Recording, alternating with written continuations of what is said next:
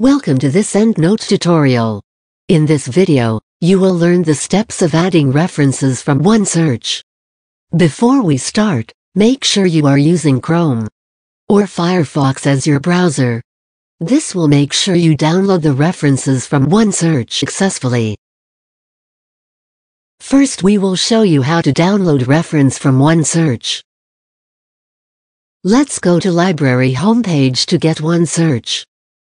OneSearch is the library's one-stop discovery platform to let you find various research materials we have in the library.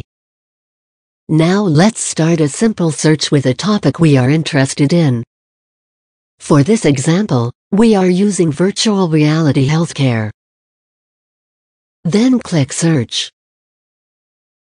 Let's say we want to download the reference of the first article to EndNote. Click on the article red cord to open it. Then under Send to, you will find the icon named as EndNote, RIS. Click the icon to download the reference. Then simply click Download. The RIS file extension is a file format that is readable by EndNote. The option is available in most databases as well, which allowing users to export references from their platforms to EndNote. Next, we will demonstrate how to import the RIS file to EndNote. By default, the RIS file you downloaded should be located in your Downloads folder. Double-click the RIS file. The reference will then be imported into your reference library.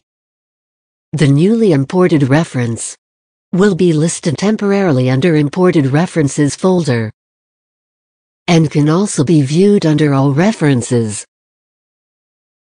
For most references you imported, you will read the citation information including authors, source, publication year, etc.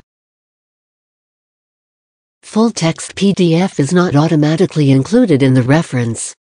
If you want to read the PDF in EndNote, you have to download the PDF separately and attach it to the reference. To learn how to attach it, you can follow the steps introduced in our EndNote guide. If you have any questions, please contact your faculty librarians.